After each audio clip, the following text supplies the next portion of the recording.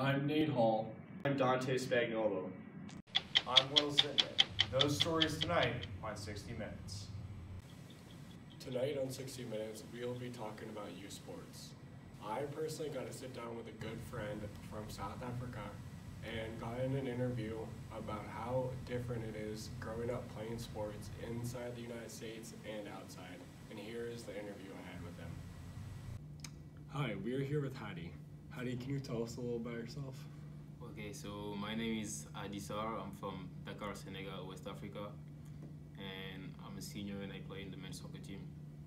So Hadi, our topic is youth sports. How does youth sports differ from here in the United States to back home?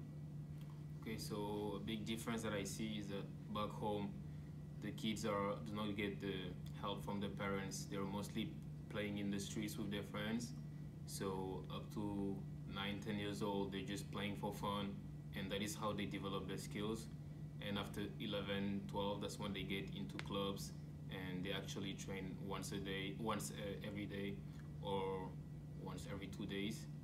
But in the US, I see that there are youth clubs where they participate in travel teams. They have tournaments everywhere, so it is more organized here, but over there back home, it is disorganized until maybe 11-12, but that gives the kids the chance to play for fun and develop their skills.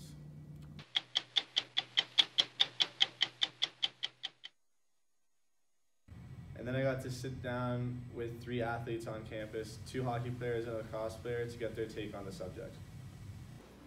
So what was your experience like in youth sports growing up, physical activities? How did you get involved? What sports did you play? So my experience was, at an early age. When I was in elementary school, I got involved in soccer with the school and outside the school. And it was something that came out of just being part of a group of friends, right? So it was there was a social element to it, but then also to make sure that there was an opportunity to have some physical activity.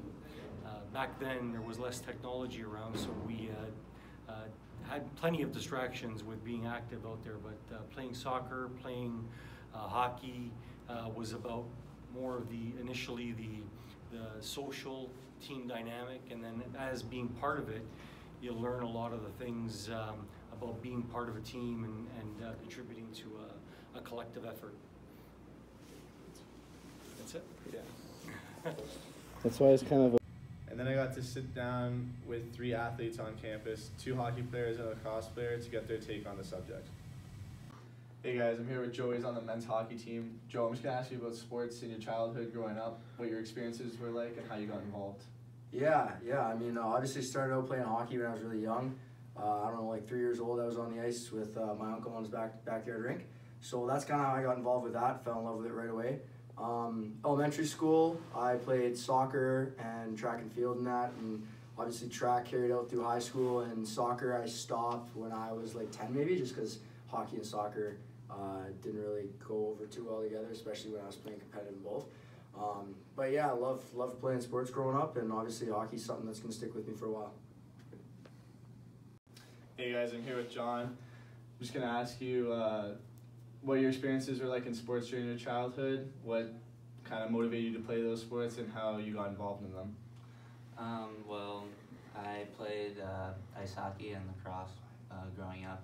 I started out with ice hockey when I was about the age of 3, and I started because my brother played, so I kind of just followed suit, and I loved it ever since I started playing. And then lacrosse I started playing around grade 4. I think I just wanted something else to do other than just playing hockey all the time, and I really liked lacrosse and ended up playing it all the way through high school. So how was your experience different from playing hockey and lacrosse? Was it similar in many ways, or? Well, hockey was always like my #1 sport, the one I focused on the most, but lacrosse I kind of used as like a escape to like get away from hockey like during the spring, and so I wasn't overdoing it, like playing it so much, but I learned to love lacrosse just as much, I think, as much as I liked hockey. I spoke to a nice kid on campus named by the name of Connor Woods. He used to practice Taekwondo at a young age. and he shared with me how it impacted his life even today. So Connor, you told me a lot that you used to do Taekwondo when you were growing up. Tell me about that experience and what that really meant to you. So when it was like years ago, I was kind of like weak and vulnerable because I was kind of like not as strong as I was on. But after today, not only I am physically strong, I am also like my mental awareness has also strengthened somewhat. And then lastly, what allows you to keep continuing to do that? Pretty much my determination to succeed through like anything, especially like life-threatening obstacles.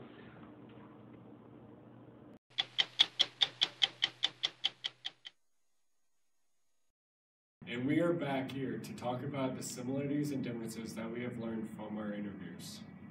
So the biggest similarities we were able to find between the interviews is that most people are going to join the sports which their friends are playing, and most get involved through school sports. So when they're joining schools, they tend to play the sports all their friends are playing, and that's the easiest way for them to get involved. A few differences that we have learned is that internationally, they do not have as much funding as the U.S. do. They do not also have as much opportunities as we do, as we are in elementary schools playing through clubs and got to play with like the YMCA and stuff like that. And also the social media aspect when talking about the older generation. They were not able to promote or do anything about social media because it wasn't around and popular then. But nowadays, everyone promotes through social media.